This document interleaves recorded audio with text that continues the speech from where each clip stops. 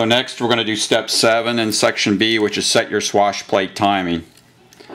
So just loosen up your grub screw on your driver link,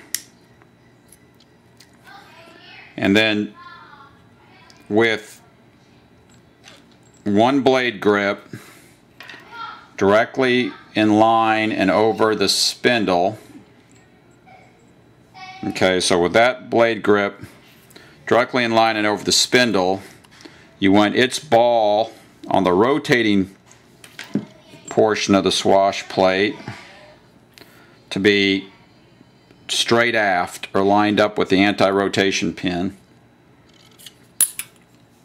And it's that simple. You line up the blade grip with the spindle shaft so they're pointing exactly the same direction, and then its ball should be lined up directly aft with the anti-rotation pin. And you know you're close if your wrench just is right next to that link. That tells you you're pretty close. The links are almost vertical, but not quite.